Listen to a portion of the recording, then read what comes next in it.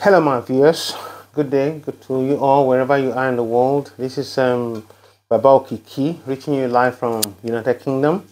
I just want to talk about this Mohbad shenanigan. I mean, may his soul rest in perfect peace.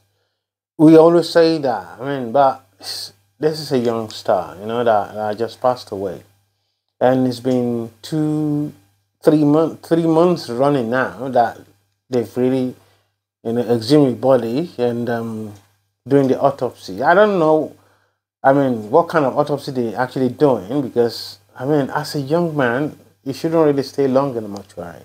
If it's an older fellow, then we can understand that. Okay, yes, but as a young fellow, his soul will just be wandering around and around. That's why many people in the world they keep on seeing him here and there because it's an untimely death, completely untimely death. So there's no point keeping him too long in the mortuary. I mean, all they need for autopsy is just to observe the body, and take tissue samples and all that and test it and examine it. So if he was poisoned, if he was stabbed, and to detect the cause of death.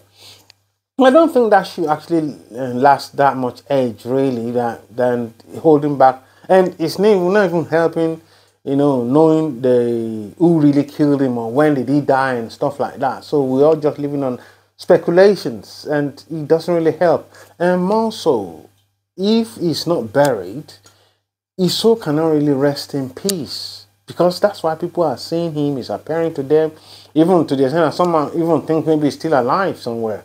So, but at least if he's committed to the ground, ashes for ashes, sound for sound and all that, then his soul can rest in peace. His family can actually, have time to mourn. His father can actually go and pay respect. And all the fans worldwide, I mean, you can be able to know that this is where Imole is buried. Then they can actually go and pay respect to him. And if you just flash back to like 2 months ago, people are rallying around and they're all rallying and lighting candles and stuff like that in support of finding the cause of death for Mohbad. But the crowd is really dwindling now, as you can see, and you don't want it to be a situation where people won't be able to turn up that much for the actual burial. No, that would really be a shame. So, and what's actually holding it now is just the autopsy coming out. I mean, I don't know what they're hiding. I don't even know what bloody thing they're actually hiding, why they didn't really bring out the autopsy. Because if not that, they were trying to do some dodgy business, definitely they're supposed to have brought out the autopsy result and released the body for befitting burial that he actually deserved.